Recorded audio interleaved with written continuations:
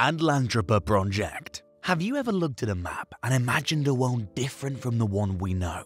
What if the vast bodies of water that cover our 70% of our planet's surface were different? What if they were smaller, or bigger, or positioned elsewhere? Let's narrow it down a bit and focus on the Mediterranean Sea. It's a beautiful, expansive body of water that's been the cradle of numerous civilizations throughout history. It's surrounded by a diverse array of 21 countries, each with its own unique culture, history, and relationship with this vital body of water.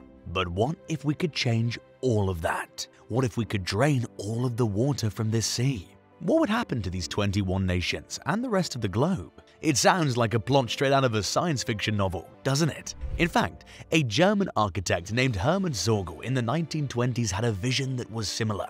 He called his audacious plan the Atlantropa Project. But before we delve into the specifics of Sörgel's ambitious plan and its potential implications, we have to remind ourselves of the grandeur and importance of the Mediterranean Sea. Its waters have been the lifeblood of civilizations for millennia, a vital conduit for trade, exploration, and cultural exchange. It's a sea that has shaped history. But what if history had taken a different form? Let's take a moment to meet the visionary behind this audacious plan, Hermann Sörgel. Born in 1885 in the bustling city of Regensburg, Germany, Sörgel was a man who dared to dream big, very big. Throughout his career, Sörgel made significant contributions to the field of architecture. His designs were known for their elegance and functionality, but it was his vision for the future that truly set him apart. His most ambitious and extraordinary plan was definitely the Atlantropa Project. Atlantropa.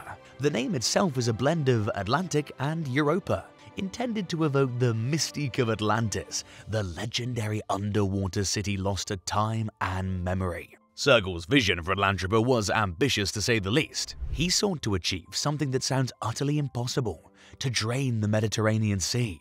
This massive body of water, about 8 times the size of modern Germany, was seen by Sörgel as a tremendous reservoir of untapped potential.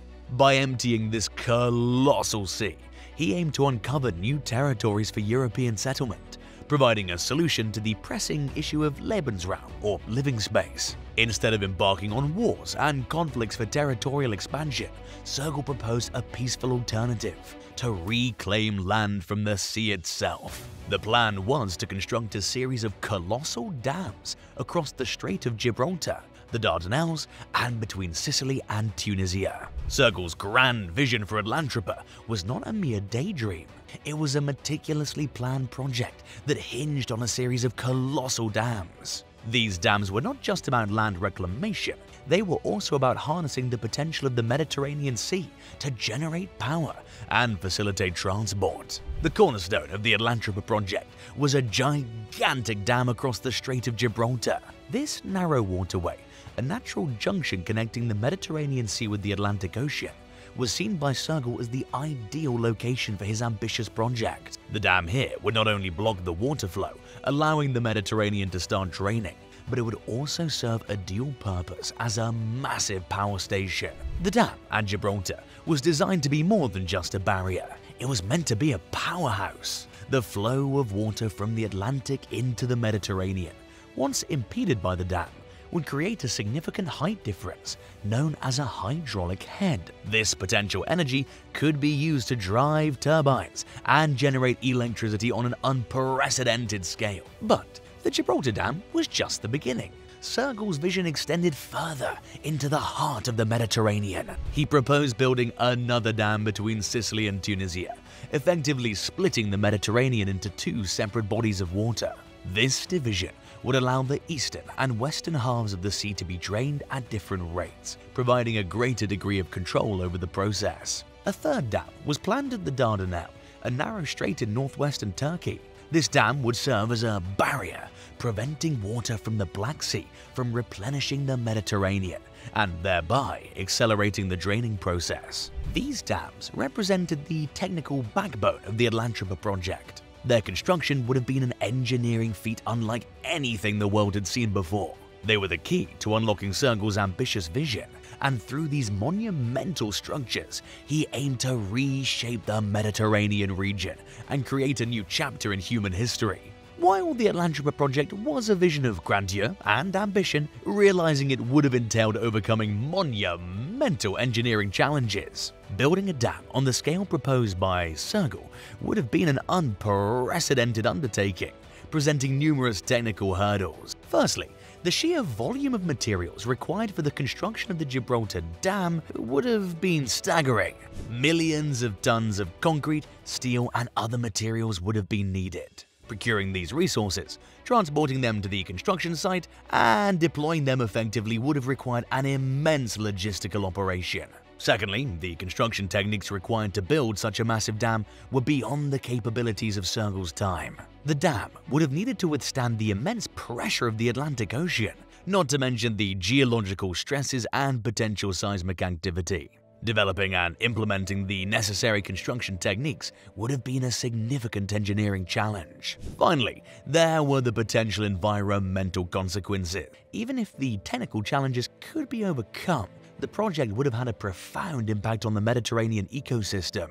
The lowering of the sea level could disrupt marine life, alter local climates, and potentially have unforeseen consequences on a global scale. Many of the Mediterranean's coastal cities would have been profoundly affected. Populations living in areas destined to become part of the new landmass would have needed to be relocated. This would have been a colossal task, involving the movement of millions of people and the construction of new infrastructure to accommodate them. Similarly, the wildlife that called the Mediterranean home would have been displaced. The lowering of the sea level would have disrupted marine ecosystems, forcing many species to adapt to new environments or face extinction. Coordinating efforts to protect and relocate these species would have been a daunting challenge. Lastly, there were potential economic disruptions to consider. The construction of the dams and the transformation of the Mediterranean would have required enormous financial resources. The Atlantropa Project, if realized, would have not just transformed the physical geography of the Mediterranean region, it would have also had significant geopolitical implications. Draining the Mediterranean would have reshaped power dynamics among nations, particularly between Europe and Africa, potentially leading to new alliances, conflicts, or cooperative endeavors. As the creation of new land would have likely led to territorial disputes, with the Mediterranean Sea partially drained, vast new territories would have emerged. These lands, rich in potential for agriculture, settlement, and resource extraction, would have been highly coveted, potentially leading to conflicts over ownership and control. On the other hand, the Atlantropa Project could have also fostered cooperation. The sheer scale and complexity of the project would have necessitated collaboration among nations. Moreover, with the Mediterranean Sea partially drained, travel between Europe and Africa would have become easier. This could have fostered cultural exchange and integration, strengthening ties between the continents. However, this new proximity could have also led to power dynamics shifting in favor of Europe. With easier access to Africa, European nations could have sought to expand their influence, potentially leading to neo-colonial scenarios. How African nations would have responded to this is a matter of speculation. While the Atlantropa Project remains unrealized, its influence continues to be felt. The grand vision of Sörgel has inspired numerous artists, writers, and even modern engineers. Despite its impracticality, it stands as a testament to human ambition and the power of imaginative thinking. In the realm of engineering, the idea of large-scale geoengineering projects like Atlantropa continue to spark interest. While we now have a better understanding of the technical and environmental challenges such projects would entail, they continue to intrigue us as we seek solutions to current global issues like climate change and population growth. In the end, Atlantropa serves as a thought-provoking symbol of human ambition, ingenuity, and the potential consequences of our actions. As we look to the future, may it inspire us to dream big, but also to tread carefully.